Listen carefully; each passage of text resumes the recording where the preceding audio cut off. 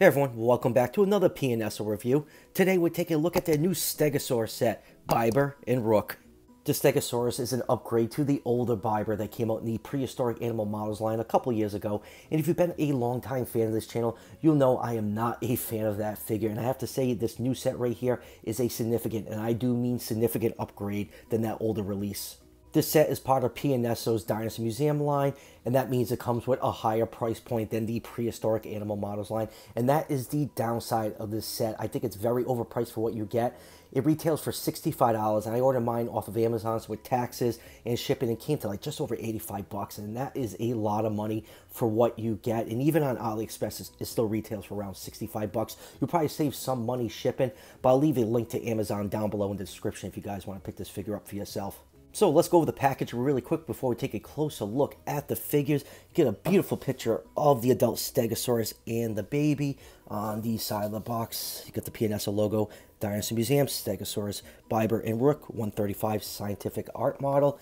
And then turn it to the back, you got some information in a different language. And this would be the part of the video where I'd show you the awesome booklet that comes with the museum line figures. But unfortunately, I did not get the booklet with this figure, and I'm kind of disappointed because the booklets that come with these are really nice. They have some gorgeous artwork in there, some nice pictures of the skeletal details. So I'm probably going to contact PNSO and see if they can send me a booklet over, because I really, really want to have that. So enough about the packaging. Let's take a closer look at these figures.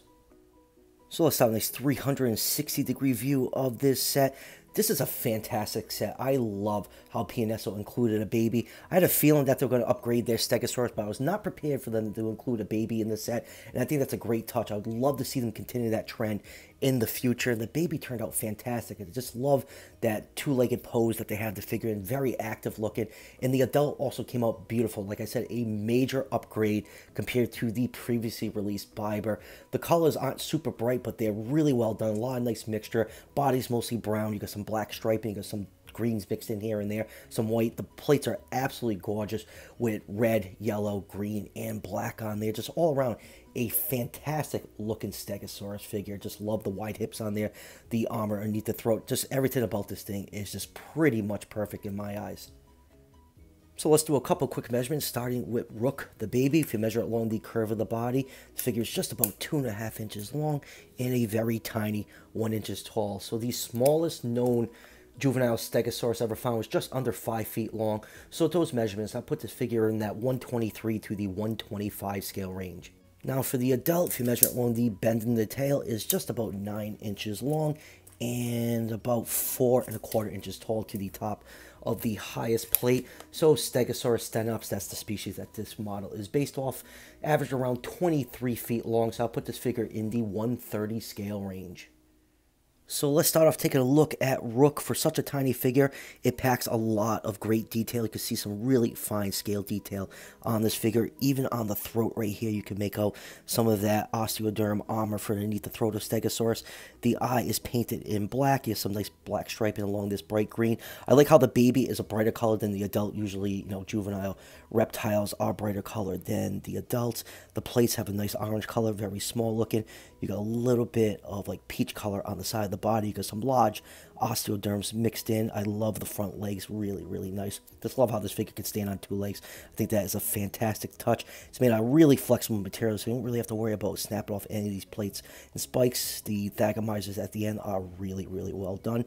And turn the figure over, you can see the underside of the body is done with a nice peach collar. The bottom of the feet are all nicely detailed. So yeah, all in all, a really, really cool figure. I was very excited that was coming with a baby Stegosaurus. I think that is a fantastic touch, and I really hope PNS will include some more baby versions of dinosaurs with future releases.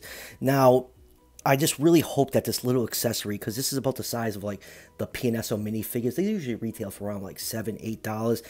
I can't justify that this little figure jacked up the price of this thing to $65, because if the Stegosaurus came by itself, it would probably be the same price as some of the other prehistoric animal model Stegosaurs, around that like $25 to $40 range. So yeah, this baby just does not justify the price increase, but I am definitely loving it though. It's still a great accessory for this set. And now let's take a closer look at the adult. Man, this figure turned out absolutely fantastic.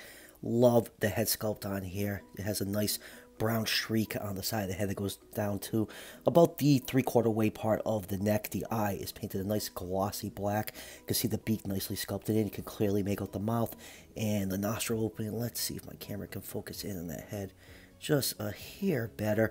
You can see the osteoderm armor underneath the neck is really well done. A lot of beautiful scale detail all over this figure, and the plates came out absolutely gorgeous. Look at all that nice texture and just mixture of colors on there. You got orange, yellow, green, and black. The plates just came out absolutely fantastic looking, and they are made out of a nice soft flexible material, so you don't have to worry about the plate snapping. One of my plates came a little bit warped, but I can easily fix that with a hairdryer and just kind of straighten it out. And then going down to the main body, you can see some really nice scale detail. You know, the main collar is just this mixture of brown, olive green, and black striping with a little bit of white on the side of the belly. It just makes all that scale detail pop. You can see some large osteoderms mixed in with this really fine scales. Going down to the front legs, you have some beautiful muscle definition, and you can take a look at the toe claws. They are not painted in, but they are very well sculpted. And then going down to the midpoint of the body, you can see some of that white coloration, some nice folds and wrinkles near the legs. The hind legs are same thing, beautifully sculpted in detail, on nice muscle definition, all those folds and wrinkles with all that nice scale detail mixing in. Get some large osteoderms along the side of the legs, and then going down to the hind legs, same thing. Toes are beautifully sculpted. I turn the figure over, it has a nice wide stomach. You can see that cream coloration with a little bit of a dark wash to bring out all those folds and wrinkles. And then going down to the tail, same thing, you got some of those nice black stripes mixed in with that brown and green. You still got those really nice looking plates. I just love the cracks on the plate to give it that keratin sheet look. Really well done. And let's do our Dinosaur cloaca bumhole check, and there it is right there. And then going down to the tail, the thagomizer is really well sculpted. Same thing, nice soft flexible plastic, so you don't have to worry about these snapping off. Those came out great. Like I said, this is an absolutely beautiful looking Stegosaur figure. I just am totally in love with this thing. Just, you know, just not in love with the price. Yes, the price is going to come up a lot in this review, but this is definitely one of the best Stegosaur figures on the market right now. And they definitely nailed the wide hips of Stegosaurus. Look how wide those hips are. So yeah, this thing is just incredible looking. It looks even better when it's paired up with the baby. Moving on to comparisons, here is the old Biber. You can see what a significant upgrade this new one is. Like I said, I was not a huge fan of this figure when it came out. It came out in the early days of the prehistoric animal models line. It came out after their stellar Ankylosaurus, and I just felt like this thing did not live up to PNSO's quality. The details were very soft on it. Wasn't a huge fan of the color scheme. I just don't think the colors came that great on there, especially the markings on the plate. Looks like someone just kind of colored them in with a Sharpie, but I'm so happy that PNSO decided to upgrade it because I have no use for this figure anymore in my collection. And let's keep comparing to some other PNSO Stegosaurs. Here it is with their Chunkingosaurus. Now this figure came out in the Dinosaur Museum line. It came paired with a Yangchuanosaurus that was probably about twice the size of this Chunkingosaurus. And it came with a base, and it retails for the same price as this Stegosaurus set, around $65. You got so much more in the Chunkingosaurus set than you did with this one, and that's why I'm having a hard time with this price. And here it is with their prehistoric animal models, Tojangasaurus. As you can see, this Tojangasaurus is roughly about the same size as this adult Stegosaurus, yet this figure cost around $25. And as you can see, this is the reason why I'm having so much trouble with this $65 price point. And next up, here it is with PNSO's Merigaya. You know, PNSO is definitely showing the Stegosaur family some love, and I am absolutely digging it. I hope they do some more species. Would love to see a Kentrosaurus. And next up, here it is with their Allosaurus, and you can see all three of these figures look absolutely fantastic next to each other. You can create a really nice diorama with these three figures, and I hope PNSO does more Morrison Formation dinosaurs. I believe they have a Torvosaurus in the works because they showed off some artwork a couple months ago, and that usually hints towards a future release.